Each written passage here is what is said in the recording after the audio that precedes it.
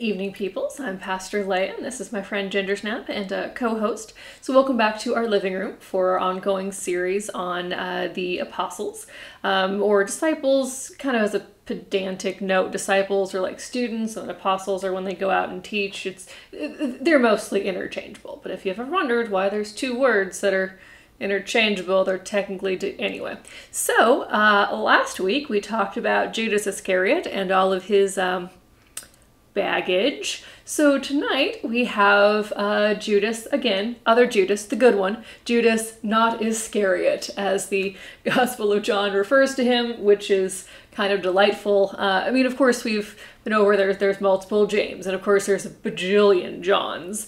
But like, you know, if you're John confused with John, like that's not like, I mean, I can see how that would be annoying at parties, but it's not like an insult. Whereas if this Judas were assumed to be other Judas, that would not be a compliment. Anyway, so Judas, not that one, the other one. As in last week, the name still comes from the Hebrew Judah, which means God is thanked.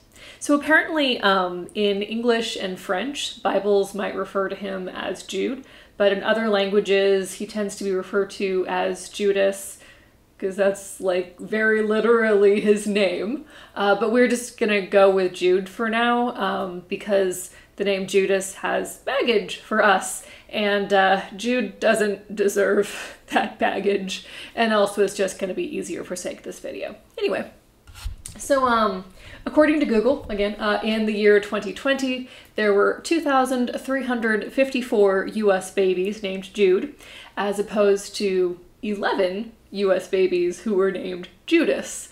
So, yeah, there's a pretty big difference between the two names in English as we speak it. So, the apostles who are named in John's Gospel include, and I quote, Judas not Iscariot, while the lists in Luke and Acts refer to Judas, either the son of James or the brother of James, which apparently in Greek is like literally Judas of James. So you can pick your adventure, pick your noun. So like Judas, the frenemy of James, Judas, the next door neighbor of James. Son or brother is most likely, anyway. And we're just going to assume that Judas not Iscariot and Judas of James are the same Judas. I only have so much energy for people named Judas. So was this the same Jude who wrote the Epistle of Jude? Maybe? Was this the same Jude who is Jude, the brother of Jesus? Maybe?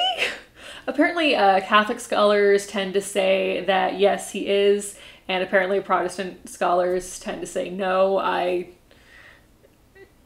am entirely neutral, personally. So is Jude the same person as Thaddeus?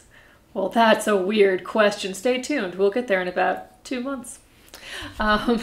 Jude does get one speaking line in the Gospel of John. In John 14:18-23, he says, well, Jesus says, I will not leave you orphaned. I am coming to you.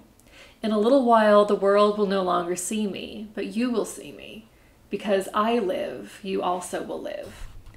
On that day, you will know that I am in my Father, and you in me, and I in you.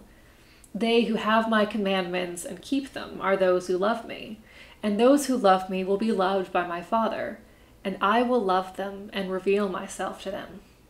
Judas, not Iscariot, said to him, Lord, how is it that you will reveal yourself to us and not to the world?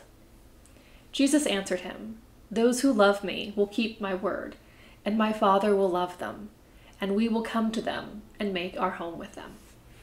This is the word of the Lord. So, cat furs. Every day of my life, the cat furs. So according to legend, after Jesus' death, we're already into legend now because Jude just has the one speaking line. So there's only so much about Jude I can comment on from, you know, the actual book. So according to legend, after Jesus died and after Pentecost, etc., Jude traveled to and preached in areas of what are now Israel, Jordan, Syria, Iraq, Iran, Armenia, and Libya. So he is one of the patron saints of Armenia because he and Bartholomew are considered to be like the first two Christian missionaries there. This is a fun one. According to a 14th century Eastern Christian writer, Jude was the groom at the wedding of Cana. Apparently it took 14 centuries for anyone to mention this fact. I don't know why, but I believe that I have a medieval church history scholar friend, and I will be bugging her about this later because I am very curious why. I mean, surely there was some sort of symbolic point that he was making in that. I don't know what it is. Anyway, so also, according to legend, Jude and Simon the Zealot, not to be confused with Simon Peter, because again, everyone shares the same names. So he and Simon the Zealot were martyred in like 65 AD in Beirut. Axes were possibly involved, so if you see an apostle in art with an axe, that would be Jude. Or maybe it was a club, or possibly a halberd, which is a long two-handed axe. Anyway, he definitely did not die peacefully in his sleep, is the theme here, whether he died by axe or a club or halberd. Again, only one of the disciples got to die peacefully of old age, and that was John, who we did a few weeks ago. So he might also be shown with a book or a pen because he's connected to the Epistle of Jude. Pen is probably more accurate than a full-fledged book because the letter of Jude is only one chapter long. Fun fact. So he also almost always has a medallion with him with Jesus's face on it, thanks to another legend. I believe there's also a legend that the Shroud of Turin was given to him. I'm pretty sure that was Jude. Anyway, I didn't grow up Catholic, so all of these legends are not as familiar to me as they might be to some of my friends. So yeah, he might also be shown with a flame over his head because he was present at Pentecost. I'm not entirely sure how that distinguishes him from like the other 10 dudes who were there from the original band of 12, but I don't make these decisions. Anyway, so his remains, after he was martyred in Beirut, were taken to Rome and now reside in St. Peter's Basilica, along with the remains of Simon the Zealot. That, or they were taken from Beirut to Kurdistan, where they remain. Unless they were taken from Beirut to Kurdistan to a stronghold in the Pamir Mountains in Tajikistan, or possibly his remains were found in an ossuary in Israel. So, I don't think we know where he is anymore. Anyway, in the Western Church, his feast day is October 28th. In the Eastern Church, I guess he's got two feast days, so double the parties, June 19th and August 21st. So Jude is the patron saint of lost causes, either because, option A, the Epistle of Jude talks about how the world is a dangerous and sinful place, and it could be easy to be led astray, but Christians should keep the faith anyway. So it's kind of, a faith as a lost cause, but still pursue it sort of theme. A few lines from Jude, chapter 1, only chapter, verses 19 through 22. It is these worldly people, devoid of the Spirit, who are causing divisions. But you, beloved, build yourselves up on your most holy faith. Pray in the Holy Spirit. Keep yourselves in the love of God. Look forward to the mercy of our Lord Jesus Christ that leads to eternal life. And have mercy on some who are wavering. So option B of why Jude is the patron saint of lost causes, the more fun one. So Jude sounds like Judas, but no one likes Judas, and no one prays to Judas, because of course he's the only, disciple who didn't become a saint. So if you're calling on Jude, he's probably the last name on your list.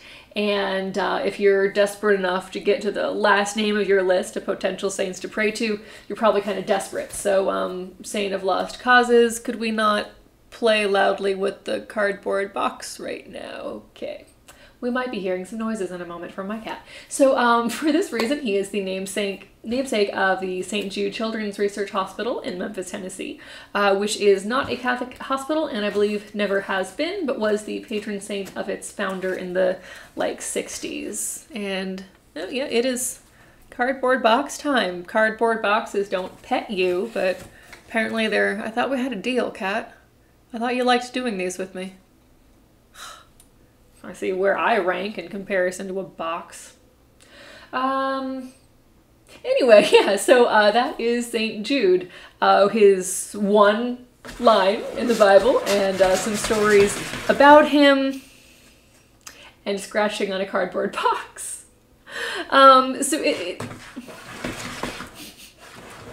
Anyway, we will be continuing through some more stories of the Apostles, and there was a little teaser in there earlier about are Jude and Thaddeus the same person, so we'll be getting there.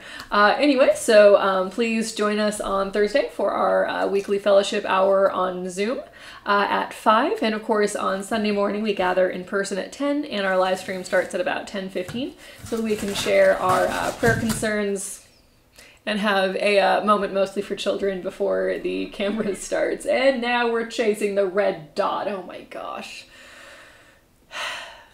I have such an exciting household. Such an exciting household.